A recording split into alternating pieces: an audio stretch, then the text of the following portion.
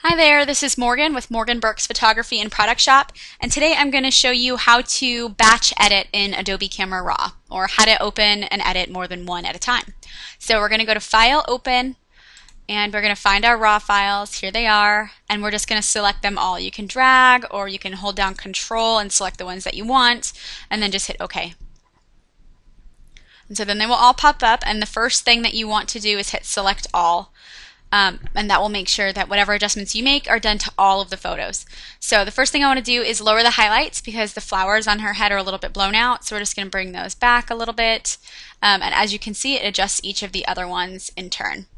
And so you can continue here with any other adjustments you might want to make. So you want to make a curve adjustment. You could brighten a little, just maintain those highlights so they don't get blown out again. And you could darken the shadows a little bit, whatever adjustments you like to make. And then it will do it to all three of the photos. If there was something, let's say like one image was a lot darker than the other ones, you could just select that image alone and then make an adjustment. Just be sure that you hit Select All again before hitting Open Images. And if you did adjust one image at a time and you realized you didn't have them all selected, but you'd like to apply those changes to the other photos, just hit Select All and then hit Synchronize. And then this little window will pop up just letting you know you can uncheck these. Like let's say that you only wanted to apply the new white balance you gave it. You can check only that one.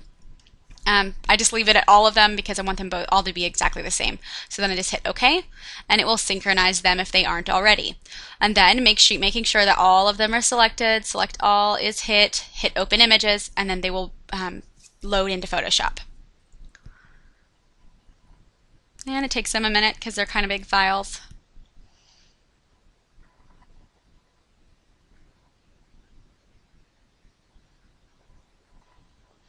And there you go. If that was all you wanted to do, you could then save them from here, or you can do a few more adjustments to your photos, whatever your process is in Photoshop, and then save them.